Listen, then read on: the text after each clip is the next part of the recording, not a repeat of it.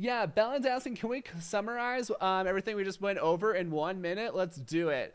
So in a functional analysis, it's kind of like an allergy test.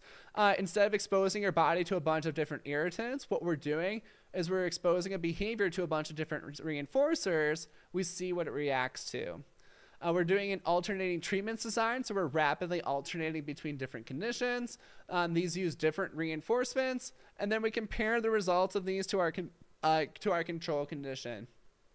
Functional analyses are really important because there's a lot of research out there that when you use function-based treatments, they're a lot better than non-function-based treatments, and this is the best method to confirm the function of behavior. So yeah, the conditions are designed to create an MO for the reinforcer that they're testing out, and all these are going to reinforce with that particular reinforcer.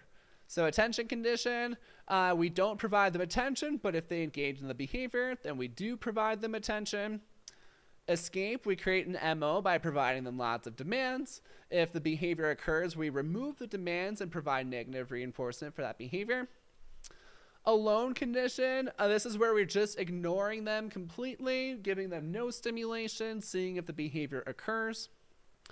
Access to tangibles, this is where we kind of hold the item hostage, and then if they engage in the target behavior, we provide them that item. Lastly, our play control condition, this is our comparison condition.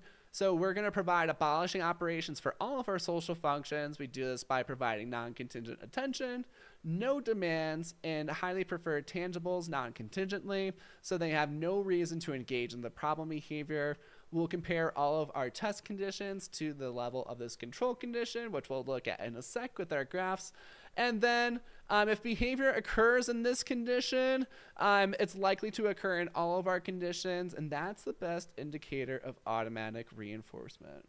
If you like that video, make sure you hit that like and subscribe button to the channel. I also do live streams on YouTube, mostly on Thursday evening, so catch us live for there. We'll discuss any topic that you would like.